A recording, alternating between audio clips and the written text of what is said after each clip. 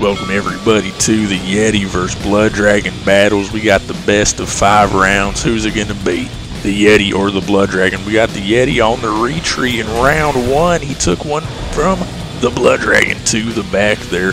Now he's raising up. I think the Yeti's a little bit ticked off here. He's growling at the...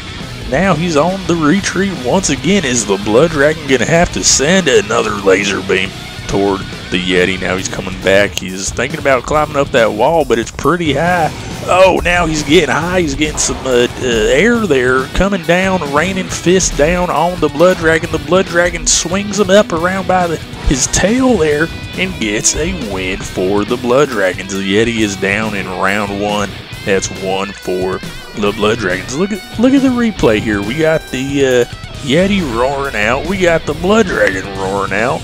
And the Yeti here gets a little bit scared. He wants to climb the walls or get out of here one way or another. Maybe he's just getting a strategic position.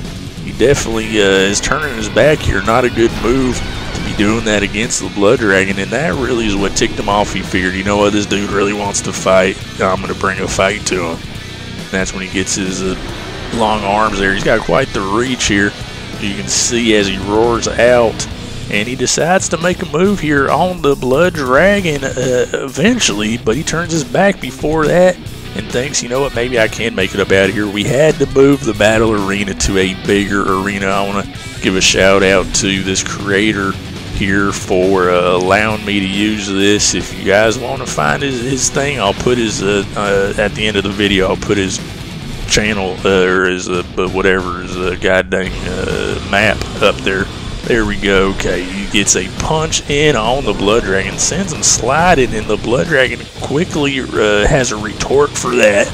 The Yeti's trying to get him around the neck and uses his tail, the Blood Dragon does, to sweep up the Yeti and take him down. As you can see from the replay, it was a hard-fought battle once they got into it.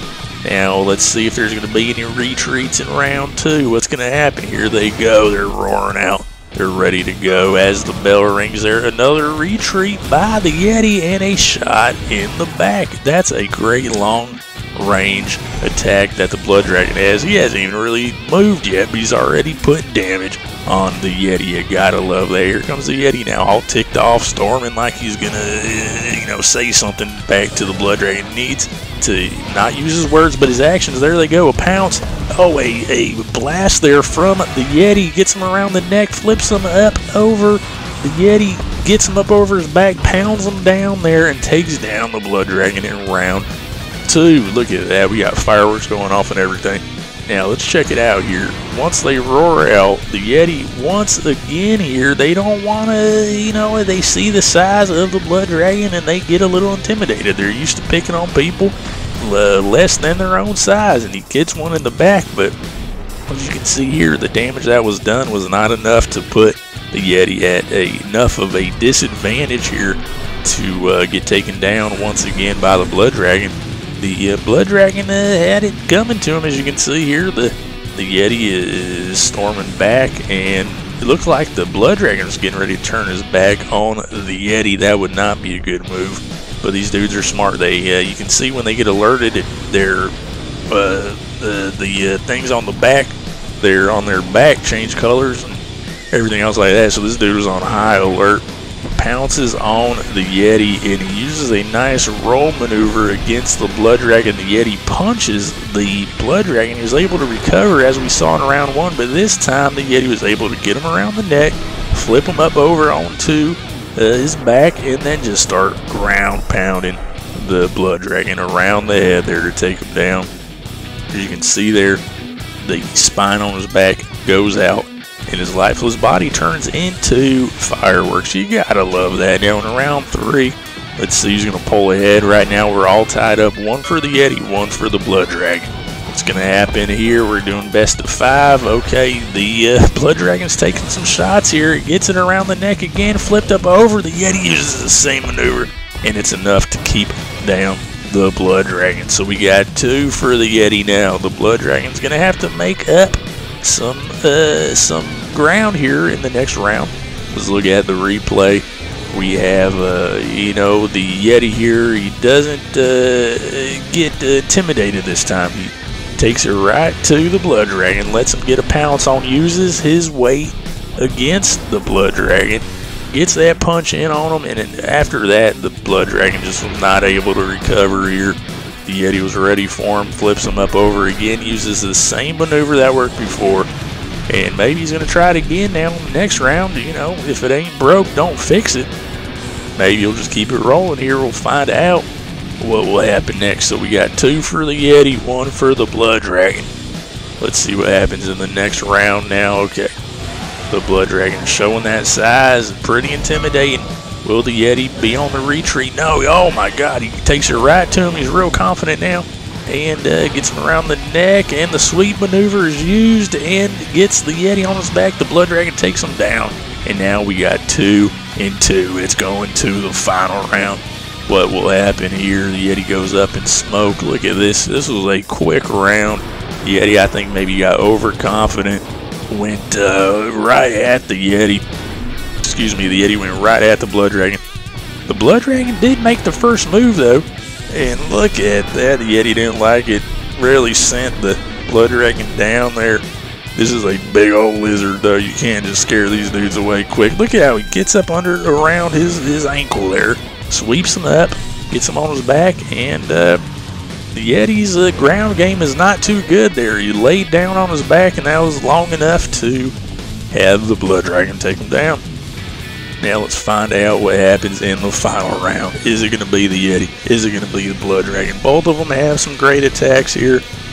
The Blood Dragon, man, it's hard to stop that sweep maneuver, however. Let's see what happens, though. And they're going right at each other. Okay, they're going for it. We have a punch by the Yeti, and gets him around the neck. This is not looking good. Flips him around, uses that ground pound, and he takes him down. The Yeti is victorious in the best of 5 rounds. What a battle we had here. Let's check out the final replay here, and then we're going to go back and review the previous round replays as well to see really what all went down. First, in this final round, we had a pounce by the Blood Dragon here. He's really going for it, and just in the nick of time, the Yeti turns around, catches the Blood Dragon with a fist here, and just gets him right up under the neck, flips him over, and the ground pound is a powerful maneuver by the Yeti. As long as you don't get him on the ground, the Yeti is probably going to be victorious, it looks like. What a round we had there.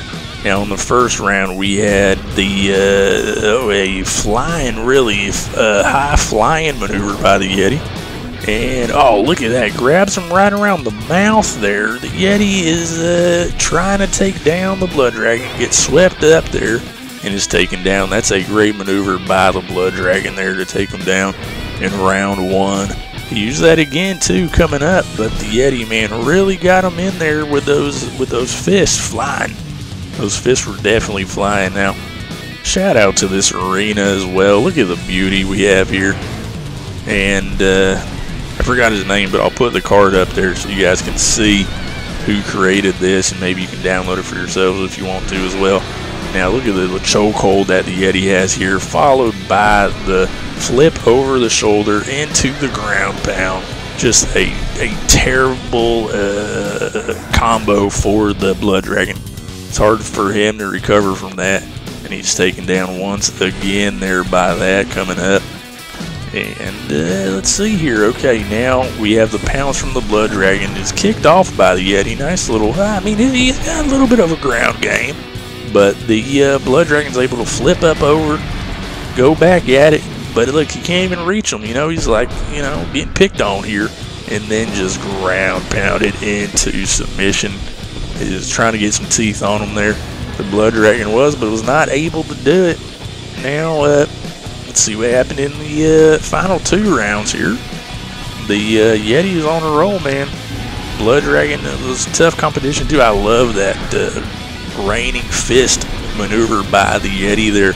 Grabs him around the neck area here, and then he gets swept up and around. See, he's got some time to recover. If he could, I think he got knocked out by maybe that back of his head there hitting the ground. I don't know, but Seems like he could have got a foot up or something, start kicking at the guy. Dang, Blood Dragon, if you got to while you're on your back. And he wasn't able to really recover there, is taken down. But in the final round, here we go, the Yeti's able to take it home for the Yetis. He gets pounced on there, does a good job of recovering that time, and as you'll see here, really that chokehold is what does it there, followed by the flip maneuver and the ground pound once again. So it was close, but the Yeti squeaked it out there in the final round. So these competitors are both tough. They're pretty evenly matched, but the Yeti got it today. So anyway, till next time, this has been Rusty Pfluger, over and out.